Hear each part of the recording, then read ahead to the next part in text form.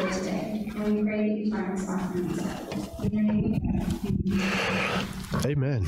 Hey, Steve, do we have any more of the bulletins or anything back there? Do you see if there's any extra? So we're going to be in the book of Acts. Today we're continuing in this series on Acts. Acts chapter 1, verse 8 is where we're going to be. We're going to have three themes around Acts chapter 1, verse 8. No? Okay. Acts chapter 1, verse 8. If you have a bulletin, you want one near you. I don't need one, just see if anybody needed one. Make sure you have one, or if there's going to be a lot of scriptures around the text today, or the sermon today, so it's in the bulletin if you want to follow along with those. But Acts chapter 1, verse 8, we started it last week. We're going to look at it again today and next week with a different theme each week from that verse, and then we're going to bounce to a number of places related to that theme. Let me just, before we do that, remind you, and if you weren't here last week, tell you for the first time, or if you didn't see it on the email this week, but through this month and next month, what I would like to encourage us to do is to read the book of Acts together, so that each day we're reading the same chapters as a church, chapter as a church. So, for instance, today, if you're following along, what chapter are we on? 5. We just have to make sure I have the day right, I guess. My next question was going to be, how did you know that? Because it's the day. So whatever day of the month that we're on, that's the chapter of the book of Acts we're going to be in. Some of you are really quick Bible students, and you know the calendar really well, and you realize there's only 28 chapters in the book of Acts, and yet there's 29, 30, 31 days in August. In January. I'm fast forwarding things. I'm ready. I'm done. Ready to move forward. There's 31 days. So what do I do when I get to chapter 29? There is no chapter 29. What do I do at day 29? Everything that everyone just said is the right answer. See how easy this is? I think I heard start over, read, review. I would encourage you, what I'd like to encourage you is read the highlights. And now you're asking me, well, what highlights? The highlights that you're making in your Bible. Some of you are like, but I don't believe in writing in the Bible. Buy a notebook, buy a journal, and write something down that you've been reading each day. Make some notes. And then those last few days, I think it would be a great exercise to go back through and reread those highlights. Let me just say, because I said it in first service real quickly, though, because I did notice I ran out of time in the first service, but real quickly, just as a side thing, if you're not one who does note or highlight, I really encourage you to think about that. If you absolutely don't want to do it because I don't believe this is the Word of God, I don't believe you should touch it and write in it. I mean, I'm not going to argue with on that one. I write in this thing like crazy. I love it. I love writing in it. I love highlighting in it, and it is a wonderful treasure and gift. I wanted to make a little more of a comment, but I didn't want to embarrass her too much. But my new 13-year-old, Hannah, was holding my old Bible for 5 years. I've had that Bible. I've been writing in it and highlighting it. When she turned 13, I gave it to her. That was the goal of that Bible. And the Bible had before that for 5 years. I wrote in it and highlighted it and marked it all up. And when Maria turned 13, who's now almost 18, I gave Maria that Bible. This Bible I just got. It has, somebody had texted me a picture, or maybe gave me this picture. Did you give me this one, Mark Donna, or somebody? Me and Tyler and I at the altar praying. This Bible for the next 5 years this is Tyler's Bible. I'm going to be writing in it. I'm going to be highlighting in it and marking it up, and I'm going to give it to him. I noticed in first service, Hannah was sitting there with that Bible. And that's special to me. Those are wonderful gifts, wonderful treasures. When I do a funeral, I always ask, as a believer, did they have a Bible? Did they write it? I would love to see their Bible. I would love to just take a look at what they were noting and what they were highlighting. It's a wonderful, wonderful way to study Scripture, but it is a wonderful treasure to pass along to other people and future generations, to love the Word of God and to be able to share that with generations to come. Make sense? Thought? I love it. I encourage you to do that. I just challenge you with it. And during these next 2 months, to be reading Acts chapter 5 today.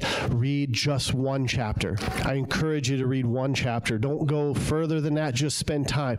And I encourage you, if you have the extra time, maybe you're used to reading 3 and 4 chapters at once, reread that same chapter throughout the day. Read it 2 or 3 times. Read the highlights. Just allow ourselves to linger in a small portion of Scripture and ask questions of that text. God, what's happening in this text? What were you saying to the people then? What are you saying to me today? What do I need to get out of this word today that I need to hear to guide my life and my walk as a believer? I'm praying that we as a church start this year off in I can't think any better way, but to immerse ourselves together in the Word of God and in Jesus Christ, in relationship with Him, and to be led and to be moved by the Holy Spirit of God, which we're going to talk about now. Make sense? Good? Everybody on the same page? Tracking? Agree? I don't care if you disagree. Let's do it together. And then last thing, and when we get to February 1, let's start over at Acts 1. So January and February, let's read all of Acts twice together and look at our highlights. Encourage one another with this. Pray for one another. Share notes.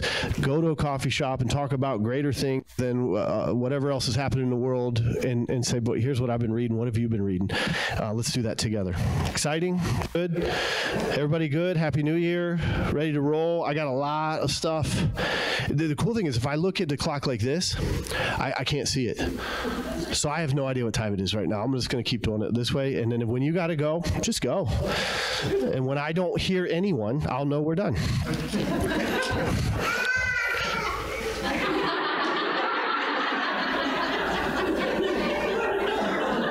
Yeah.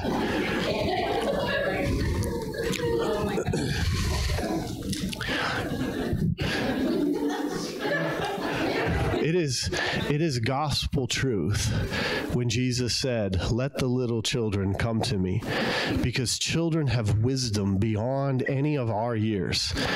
Amen. She knew. She heard exactly what was going on there. So I appreciate that. And the beauty is, I don't have to pay her.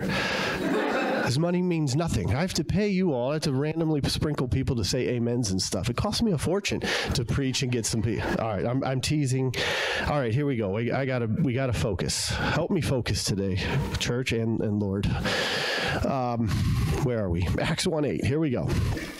Acts 1:8. So last week we read this. Let's read it again, and we're going to do it again next week, and looking at three different themes. Acts 1:8. But you will receive power when the Holy Spirit has come upon you, and you will be my witnesses in Jerusalem, in all Judea, and Samaria, and to the ends of the earth. Last week we looked at that portion of the challenge or the call to, you will be my witnesses, right? Witnesses to what?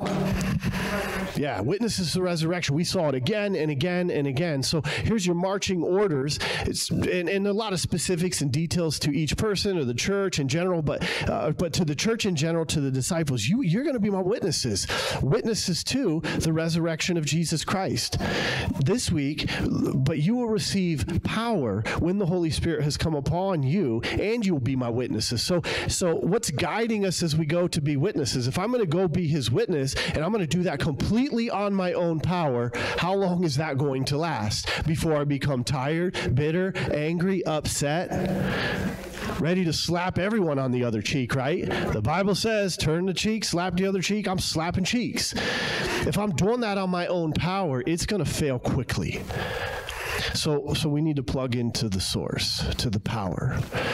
This microphone, I've recently updated the batteries. I've got rechargeable batteries because we're constantly in and out of. I never know, because I'm very cheap and I don't want to buy new batteries. So I wait till they die. I don't mind when they die right here in front of you all, and they'll just put a new. It's a fun, awkward moment. I love it. It's one of my favorite things we do. But I've recently got rechargeable batteries. You know how rechargeable batteries work, though? Yeah, see, I got to take them out of here and then plug them into a wall and recharge them. That's really scientific, and I'm sorry if that's too much for some of you, but that's what has to be done. So if next week I use this same microphone, but I don't plug it back into the wall and recharge it, what happens? How foolish I would be to be up there like, what in the world? I bought rechargeable batteries. They aren't even working. Did you plug them in? No. They gotta be recharged. So let's plug into the source. Let's plug into the power. What's the power that you and I have as believers? The power of the Holy Spirit living inside of us. So we're gonna look at, if you're one who likes to check out quickly, let me give you something and then you can check out. I feel sorry for you, but here's where we go. Here's what we're looking at: the hovering the indwelling and the empowering presence of the Holy Spirit. We're going to look at the hovering and the indwelling and the empowering presence of the Holy Spirit. A lot of scriptures to go with this today, but essentially what I want us to leave and to remember that we have the hovering, indwelling, empowering presence of the Holy Spirit. In between indwelling and empowering, we're going to have a little parentheses to talk about the call upon us that if this is all true, then you and I are called to be living in the power of the Holy Spirit. And so how do we live via the Holy Spirit? That's what we're going to look at. Zechariah chapter 4, verse 6. I'm just going to quote this one for you. It says, "Not by might nor by power, but by my Spirit." We have this hovering, indwelling, empowering presence, the power of the Holy Spirit. Before we look at some of the ones in Acts, we're going to just bounce around to a couple of places because I think it's good to remind ourselves of things, and maybe here for the first time, things that Jesus taught us and that the Scripture teaches us about who the Holy Spirit is, how do we receive the Holy Spirit. So let's start there to just get ourselves in the same place. And it fits with this first category, the hovering presence of the Holy Spirit, which we see throughout Scripture. Acts 1:8 said, Holy Spirit will come upon you. The Holy Spirit will come upon you. This like hovering presence over really how I would describe the birthing of the early church. You are going to go out and be my witnesses, and as they're being witnesses, and as they're witnessing to the resurrection of Jesus Christ, we start to see churches coming up. We start to see groups huddling together and coming together in the name of Jesus Christ and going out and testifying. And so this Holy Spirit presence upon you is very important at that kind of early stage. I would take it as, I'm a bit of a helicopter dad, so Maria's almost 18, so I'm still hovering over her, but it's really important at those early ages, right? You're hovering over that brand new little baby. And as much as I want to hover and be a helicopter dad, when you're turning 18, I don't have many choices, right? I mean, hopefully I've been empowering and equipping and teaching and guiding you, and I gotta let go. And you gotta move beyond. But those first years, they're so important to be that hovering kind of presence. And so I see that it's so much when God's doing something new, we see that verbiage used a lot about the Holy Spirit coming upon. 70 different times in the book of Acts, the Holy Spirit is mentioned. 70 times in 28 chapters, the Holy Spirit is mentioned. It's used more in Acts. The Holy Spirit is talked about more in Acts than any other book in the Bible. The second most, I asked it as a guessing game at first service. I won't do that. We'll keep moving quickly here. But the second most is 1 Corinthians, which if you know anything about 1 Corinthians and the stuff that was going on in the church in Corinth, 43 times in 1 Corinthians, the Holy Spirit is referred to, which I think is interesting to note as well, because the church in Corinth was going through some problems, right? They had a lot of different things they were trying to navigate and figure out. And so I think it's interesting that Paul is reminding and mentioning and teaching and talking about the Holy Spirit a lot. The next closest you're going to find are a few books in the 20s where they talk about the Holy Spirit. So 70 times in the book of Acts, that's noteworthy to me. That's noteworthy. And why? Because I think, again, in the language I would use, is that God is birthing something through these apostles, these disciples, that's starting this early formation of the church. And it's an important season at this young stage of what the church is going to be. So let's be reminded of the hovering presence of the Holy Spirit, which you see clear back into the very beginning of the Bible, Genesis chapter 1:1-2. If you like turning and you feel bad because you can't follow along as quickly as somebody else, there's a good one for you. It's the first two verses of the entire Bible. Go all the way back to the beginning, Genesis 1:1-2. In the beginning, God created the heavens and the earth. The earth was without form and void, and darkness was over the face of the deep, and the Spirit of God was doing what? Hovering over the face of the waters. I love that word of that hovering kind of presence. It's not in any oppressive kind of way, but it's a protective kind of way, of a nurturing, protective, hovering and taking care of. And what a beautiful picture in the formation of the earth and the world and the heavens and all that God was creating. What's the Holy Spirit's role being described as? Hovering over. The Holy Spirit will come upon you, Acts 1:8, hovering over, if you will. We did this one a few weeks ago, Luke chapter 1. in the birth narrative of Mary. Could I trouble somebody in the back for just one of those little bottles of water? I'm not going to make it. And maybe you could remove the cap for me. I'm a bit of a prima donna with things. I know I need a lot done for me. That would help. Just any of them. I feel bad. Steve's going to come in here and already got it. I feel bad. So Luke chapter 1:35. Ignore what's happening here right now. I just a little thirsty. And the angel answered her, Luke 1:35. Mary had just asked, how will this be? This news that I'm going to give birth to a baby. I'm a virgin. And the angel answered her, the Holy Spirit will come upon you, and the power of the Most High will overshadow you. Therefore, the child to be born will be called Holy, the Son of God. So the empowering presence, that worked even better. Now I see I just went all over my arm and my sleeve, and it's in my armpit right now. I don't know.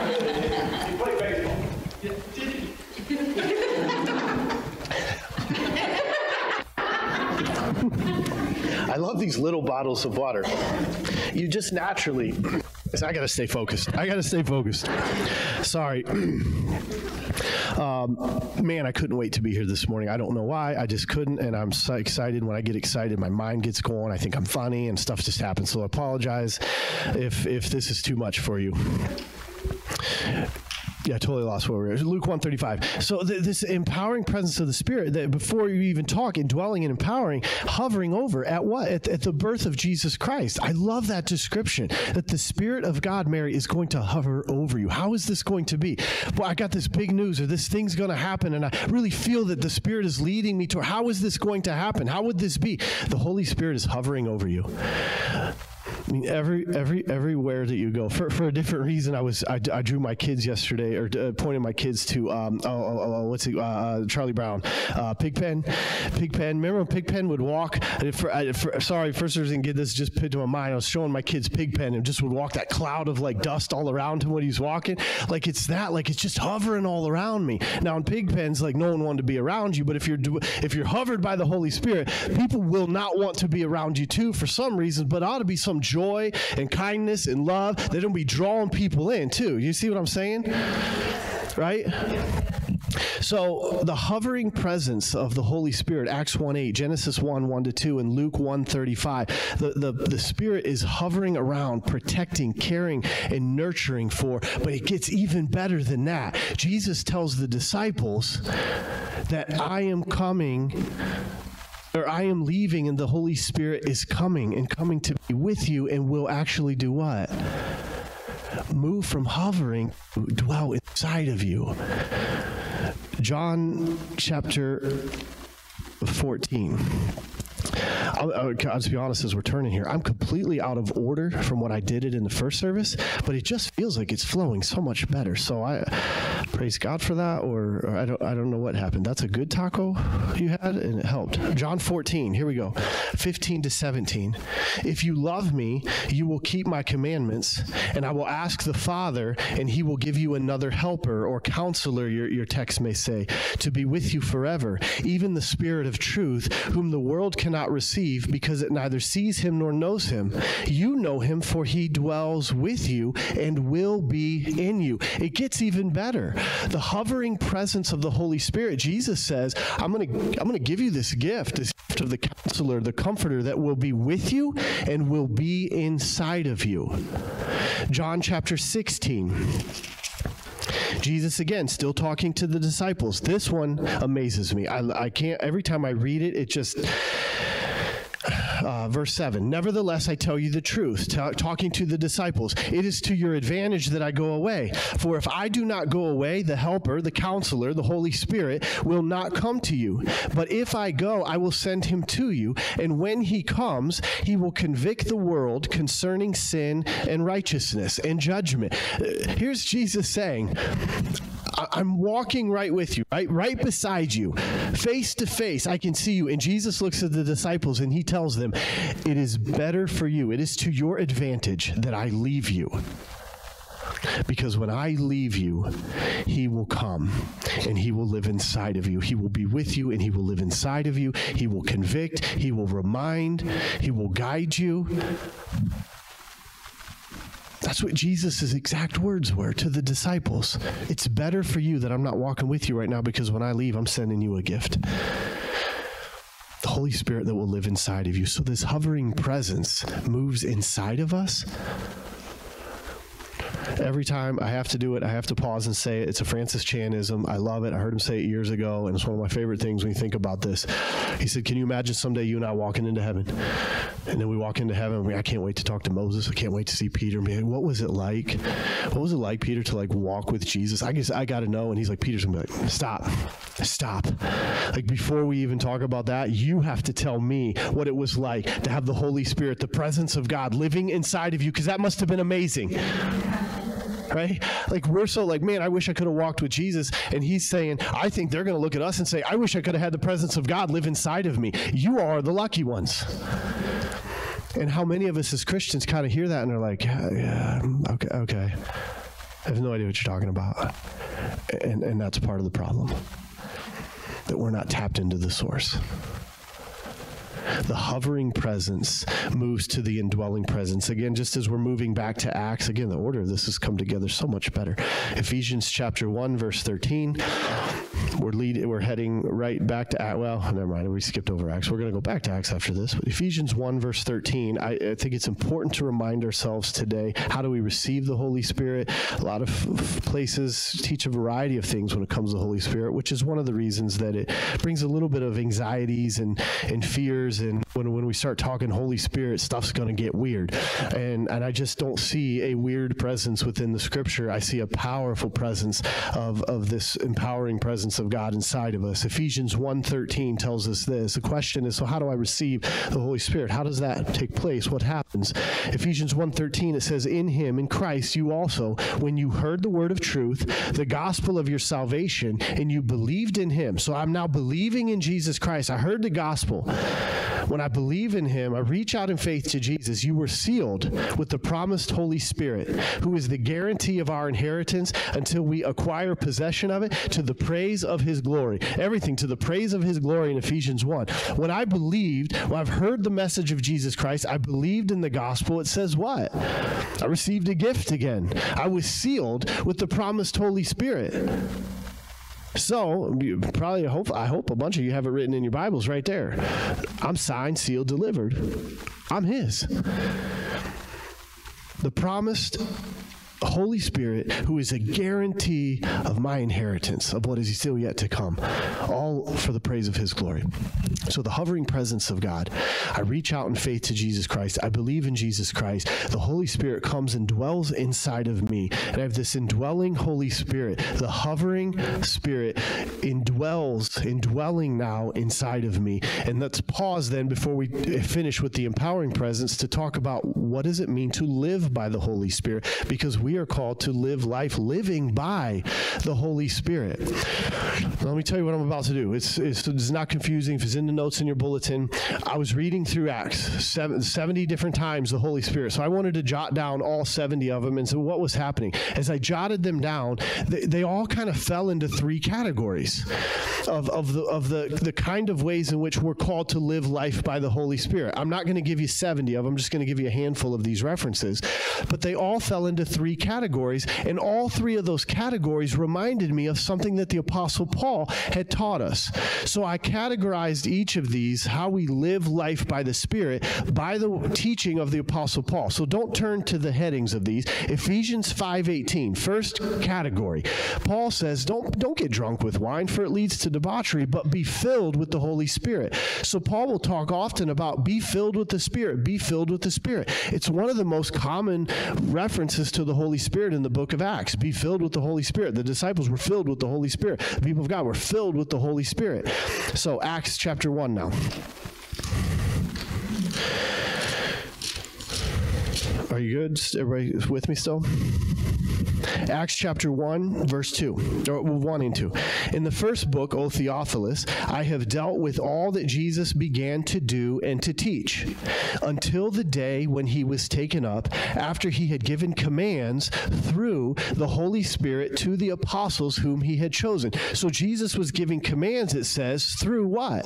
Through the Holy Spirit, being filled with, being moved by the indwelling Holy Spirit. I put a side note reference, let me just say it to you, but in Luke chapter 4, you have the description of Jesus Christ, because everything that we just read about the Holy Spirit's presence in the life of the church and Mary from the beginning was same of Jesus' ministry.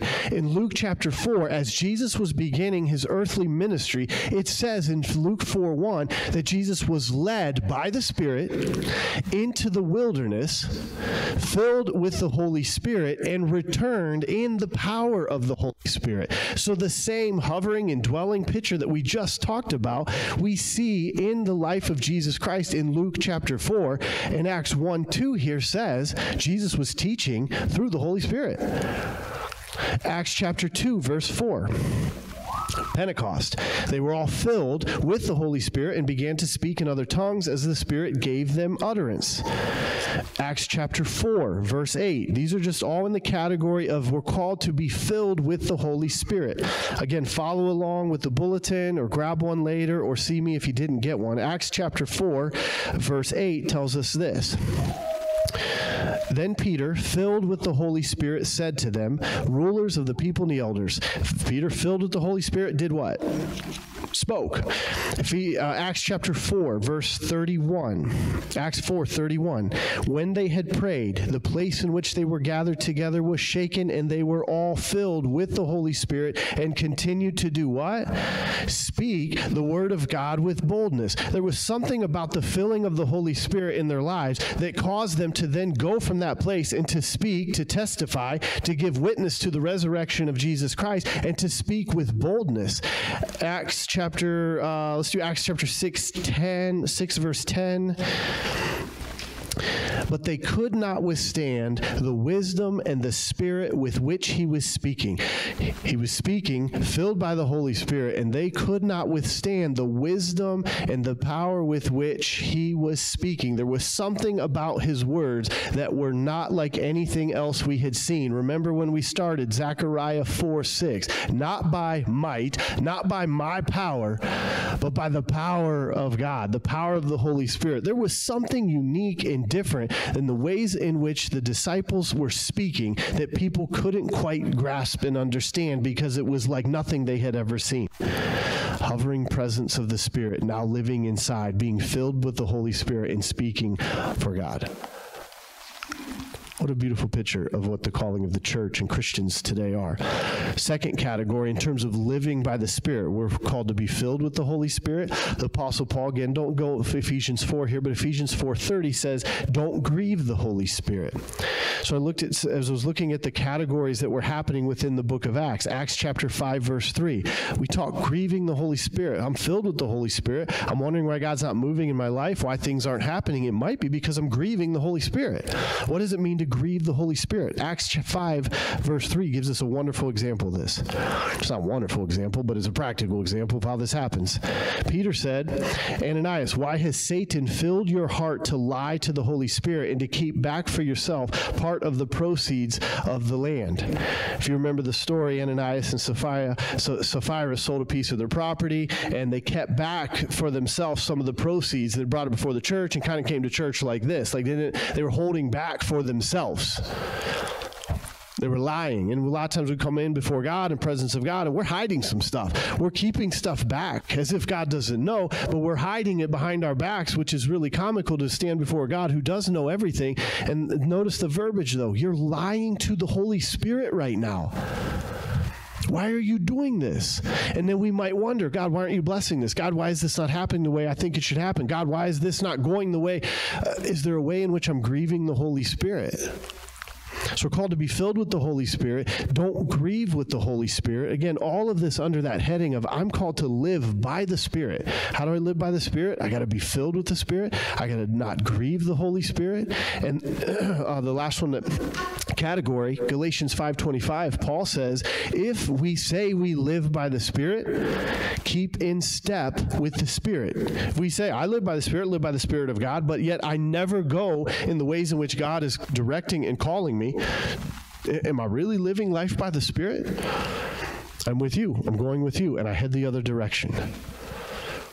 So, Acts chapter 11, verse 12. Again, one of the other dominant themes that you will see throughout the book of Acts is the ways in which they were keeping in step with the leading of the Holy Spirit. Acts 11, verse 12 tells us this.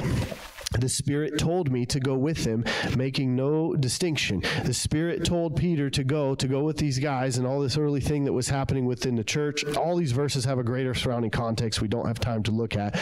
But the point here is that he was being directed and told by the Holy Spirit, and the Holy Spirit said to go, and what did Peter do? He went. If you say jump, I'll say how high, or I'm diving in. Acts chapter 16, verse 6 to 10. Acts 16, verses 6 to 10. Love the description here. They went through the region of Phrygia and Galatia, and having been forbidden by the Holy Spirit to speak the word in Asia, when they had come upon Mysia, they attempted to go into Bithynia, but the Spirit of Jesus did not allow them. So passing by Mysia, they went down to Troas, and a vision appeared to Paul in the night. A man of Macedonia was standing there, urging him, saying, come over to Macedonia and to help us. And when Paul had seen the vision, immediately we sought to go on into Macedonia, concluding that God had called us to preach the gospel to them. This picture of we were being forbidden by the Holy Spirit to go here. We were being nudged and called and directed by the Holy Spirit to go over here. And so we're just following the leading of the Holy Spirit to the places that he was calling us to go. Acts 17, verse 16. While Paul was writing for them at Athens, his spirit was provoked within him as he saw that the city was full of idols. He's going into this city and he's saying, there is so much in here it's just not right, and my spirit is telling me there's something that's just not right about this. And he's provoked within his spirit that this is wrong. If you have that feeling, like there's just something wrong, there's something not right here, where the Spirit is leading and directing and guiding, maybe to go in a place. The other times the Spirit is directing and to stop, don't go there. There's something just not right about this, and I can't maybe put a finger on it, but it is not right. And Paul's looking around saying, this is not right, and there's a conviction, and guess what he did? He spoke. Acts chapter 20, one more. Acts chapter 20, verse 22.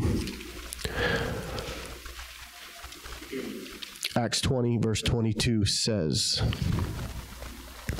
and now behold, I am going to Jerusalem, constrained by the Holy Spirit, compelled by, convicted by, not knowing what will happen to me there, except that the Holy Spirit testifies to me in every city that imprisonment and afflictions await me.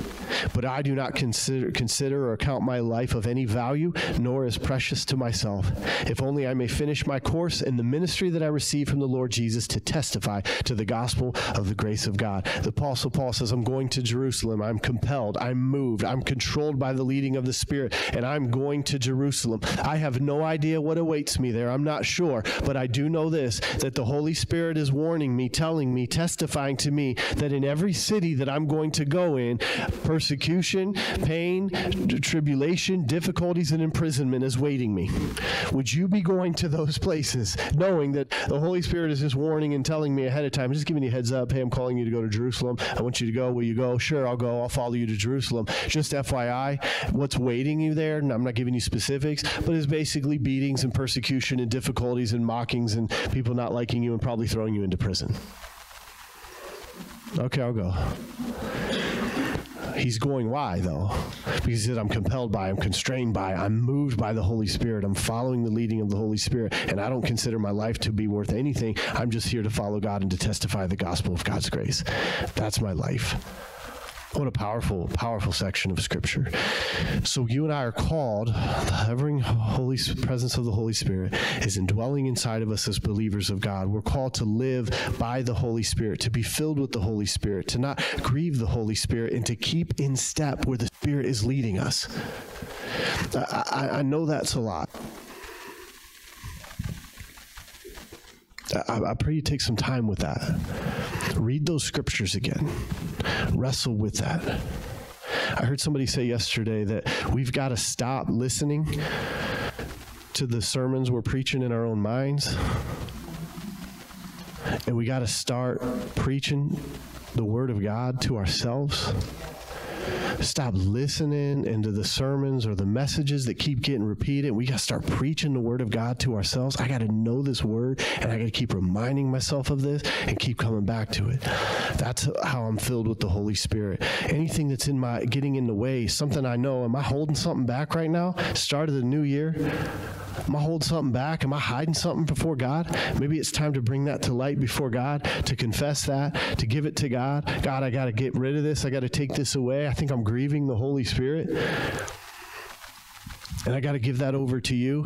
Where you say go, I'm going to go. And I want to be sensitive to your leading every day and to pray about that and to ask your guidance every morning when I start out my day. God, what do you want me to do? Where do you want me to go? Who do you want me to speak to? What do you want me to hear? If somebody's coming to me to bring me something, I want to hear it. I want to hear what you have to say. Protect me from lies. Protect me from evil and deceitfulness and people that just want to harm and hurt. I want to be guided by you and to be led by you. And I want to pray that every day. I want to be guided by your word. I want to be guided by your Holy Spirit. I want to be filled with, and I want to keep in step with where you're going. When you say jump, I say how high. It's time to go. Not quite yet. Last thing we'll come back to then, the empowering presence of the Spirit. So it's the hovering presence of the Holy Spirit who then lives and dwells inside of us as believers. And as believer, knowing that I have the indwelling presence of the Spirit, I'm trying to walk by the Spirit's guidance. I'm called to live by Him. But I want to be reminded today as we leave, last thing, to leave knowing it's the empowering presence of the Holy Spirit that we have living inside of us. That the Apostle Paul said, let me just summarize it for you as we're running a little late on the time. Ephesians chapter 1, 15 to 20. We say this one a lot here. It's Apostle Paul's prayer to the church to say, I am praying constantly for you. I don't cease to give thanks and prayer for you. And part of his prayer is that the eyes of our hearts would be opened, that they would be enlightened, that you would know the power that lives inside of you, which is the same power that God used to raise his son, Jesus, from the dead, lives inside of you. Paul says, I am praying constantly that the eyes of your hearts would be open, that you would know the power that lives inside of you. You will be filled with power when the Holy Spirit comes upon you, and you will be my witnesses. You know what the Greek word for power is? Dunamis. I got this text the other day. Band, you guys coming up again. From our residential poet, prophet, preacher, Priscilla Lewis. And I told her, I'm like, I'm going to read this at the end of the sermon. This is amazing. Soul Minor, it is called. She wrote this. Reading the notes ahead for this week's sermon, she wrote this about Acts 1:8. In 1867, Alfred Nobel received a U.S. patent on the invention of dynamite. His invention allowed great headway to be made in the mining industry. Miners no longer had to rely on crude, inefficient tools like the pickaxe to access the wealth of coal, gold, and other minerals. They now could put the power of dynamite to use to blast their way through hard rock. They could gain entry into the heart of a mountain and harvest its treasures. It's interesting. In the same way, the power of the Holy Spirit can enter into the hard heart of man. In Acts 1:8, Jesus tells the disciples, you shall receive power when the Holy Spirit has come upon you. The Greek word used here for power is dunamis, which is the root word Nobel used for dynamite. The significance of this power is that, spiritually speaking, all men who have received the Holy Spirit, the ability to move the mountain of the rigid edges of a hard heart, they can, through the power of the Holy Spirit, become soul miners. Back in the day when coal miners traversed deep into the mines, it was standard procedure to drill several holes, then insert dynamite and light the fuse. And as they would run for cover against the power of the blast, they would yell out, "Fire in the hole!" In a similar way, when the Holy Spirit enters into the heart, believers should shout out, "Fire in the soul!" I messed that up in first service, and I said fire in the hole still. She corrected me. Priscilla, if you're in here, it does read soul. I told her it read hole. You messed it up. My fault. In the Gospel of Matthew, John the Baptist testifies that Jesus will baptize you with the Holy Spirit and fire. Believers should be longing to be souls on fire for Jesus. He showed us the way. We can move in miraculous ways and with power.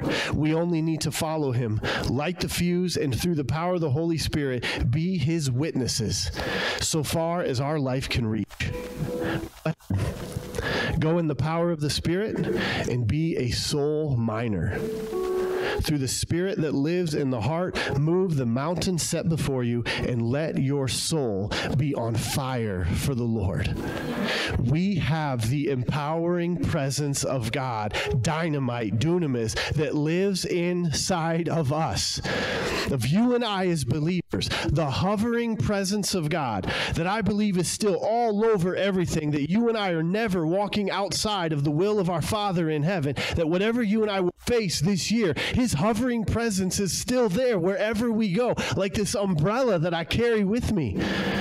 But even better, I know he's dwelling inside of me and living inside of me, which is the same power that my eyes and my heart need to be open to realize that's the same power he used to raise Jesus from the dead is living inside of me.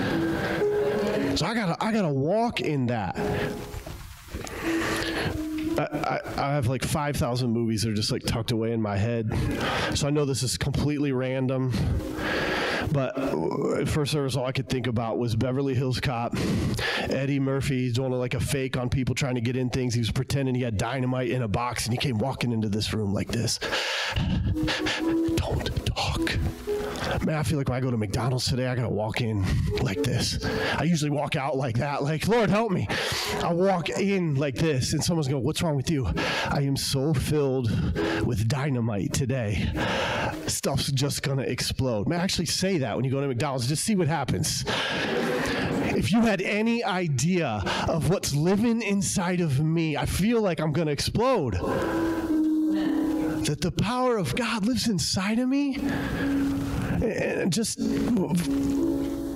And I can't handle it tomorrow when somebody like cuts me off on the way to work. It just wrecks the rest of my day.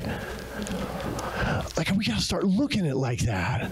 You and I have the same power living inside of us that God used to raise Jesus from the dead.